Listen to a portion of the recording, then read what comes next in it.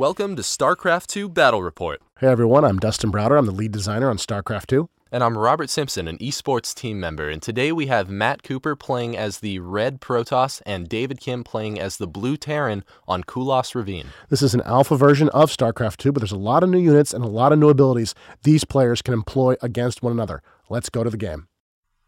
Here is Matt Cooper in the lower right hand of the map playing as the red Protoss, and all the way across the map, across this huge battlefield, is David Kim playing as the blue Terran. This is on Kulos Ravine. This is a new map for our alpha version of StarCraft 2. You can see there's a very narrow choke point allowing access into your base, and you've got this very easily defended expansion up here where you could build another town and try to gather more resources. This area is protected by these rocks. If you destroy these rocks, you can get access to this area. So you see, in order to even get up to that area, you need to destroy the rocks inside your own base. We've also got all the way across the map here a regular expansion for each player. This will allow each player to build additional resources if they want to, but this one's much more exposed. It's easier to get to, but it's easier to get to for the enemy as well.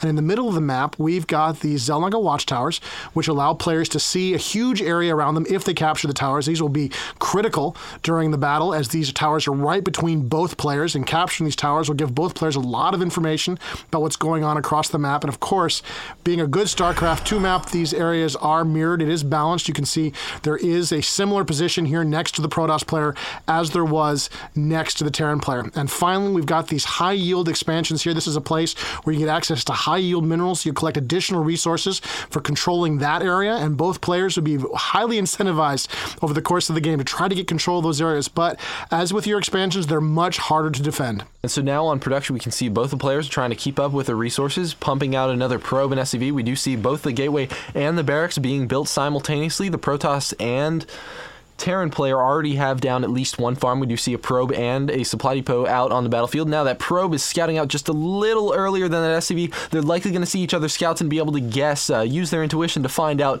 where the other player is. We do see the Protoss player throw down an assimilator, so we're probably going to see him going for a cybernetics core and likely warp gates. Yeah, absolutely. It's a very standard approach for the Protoss these days in the alpha version of StarCraft 2. And you can see the Terran player has, of course, spotted the probe. He sees what's going on and he's moving away. Both players are trying to find out where the other player is located. This is very important in StarCraft 2, as it was in the original StarCraft. The more information you have, the better off you're going to be over the course of a battle.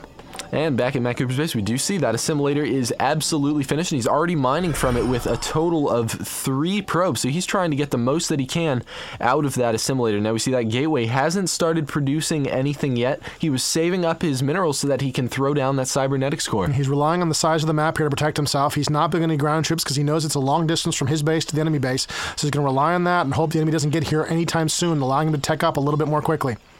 And the probe is able to make it over into the Terran base. We do have that Marine laying down a ton of pressure on him, and he's going to pull back that probe. Is it going to be able to regenerate its shields? I'm not sure if it's going to survive. Is the Marine going to be able to catch him? Oh, and it's looking like the Protoss player is moving him around. He's able to get just enough shields back to take another couple of attacks from that Marine, and he's able to outrun him and make his way into the Terran base. This is a big deal. What a great move by the Protoss player. He's inside. He's going to get to see what he needs to see right now. He wants to know what's going on inside this Terran base, and he's going to get his way. He's very cleverly maneuvered around. He's playing keep away from that Marine, regenerating his shields. Shields generate much more quickly in StarCraft 2 than they did the original StarCraft, and you can see that probe. Oh, its shields are almost down. It's only got a few hit points left. It is running away from that Marine. It's a little bit faster, and it looks like, unbelievably, that probe is going to successfully dodge that Marine, scouted that entire Terran base, and get away all at the same time. Now, the Terran player, on the other hand, was able to safely get his SCV into the Protoss player's base and scout around as much as he can, and now he's pulling out before too many units get out there. We do see that the Terran player is going for Marauders, which is pretty bad news for the Protoss player at this point, because he did just build the Stalker. Yeah, absolutely. So the Stalker is a great... Oh, and it looks like that probe almost got caught again by the SCV,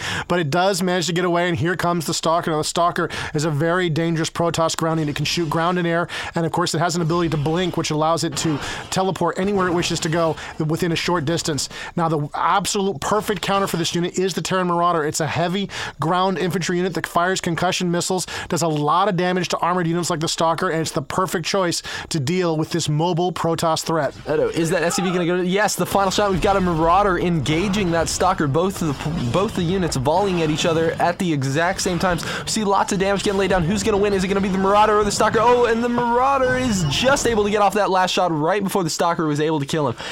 Small gain for the Terrans, but still a gain nonetheless, as he takes down that Stalker that was threatening his base. And we see the Terran player here is actually planning on expanding. He's got a command center in production down at the very bottom of the screen. He's probably going to fly that up to that plateau just south of his base, where he will be able to harvest safely. And the Protoss player may be unaware of it for quite some time, unless he gets some flyers out to have a look at what's going on. Meanwhile, back in the Protoss base, because there's a lot of teching going on, a lot of resources being laid down here. Looks like he's got some more gateways on the way. He's got another simulator going down, and he's got a Twilight Council, which will allow him to build Immortals. It'll allow him to detect Dark Templars. It's really a gateway for a lot of choices for the Protoss. It'll allow him to build Charge on his Zealots, allow him to move much more quickly. A lot of choices coming out of that building, so we're going to see what the Protoss decides to do once he gets that tech in play. And so here David Kim has taken advantage of his ability to lift off and load a few SCVs into that command center and land them right on that high ground expansion. Oh, and the Protoss player, it looks like, has built a proxy pylon, as we've come to call it, in this StarCraft 2 alpha build, where you actually build a pylon closer to a player's base so that you can warp units in much closer so that they can cover lots of ground very quickly. Yeah, this is the only reason to put that pylon down right there, is so he can warp in units right there in the middle of the battlefield. This will significantly cut off the amount of time it takes the Protoss player to move across the battlefield. And we had the tech console up there just a second ago, and we saw that the Protoss player was researching Charge.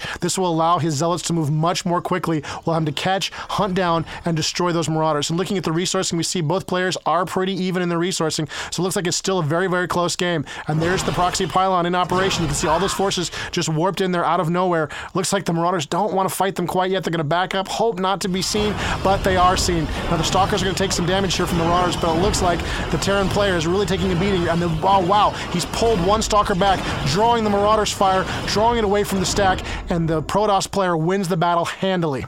What an excellent move by the Protoss player. It's really all about controlling units. Getting the most out of the units at this high level of play is what's incredibly important. Now, back at the Terran base, the Protoss is trying to make a push in there. He does see a couple Marauders out. Oh, he thinks that he can take that army, but what's this? Two more Marauders show out from behind the Terran's base, and the Protoss army is absolutely overwhelmed. We're going to see those Stalkers just get mauled. Yeah, he would love to escape at this point, but those concussion missiles do slow down units that are hit by them for a short time. It really means that there really was no hope of escape there. All the Protoss could really hope to do at that point was do as much damage as they could before they were taken down. And here is the Protoss response to the Marauder. He's got a bunch of Zealots in play, and he's going to warp in a bunch more. These guys are extremely dangerous against the Marauder. The concussion missiles don't do nearly as much damage against lightly armored targets like the Zealot, and it looks like the Zealots might be able to chase down and kill these Marauders.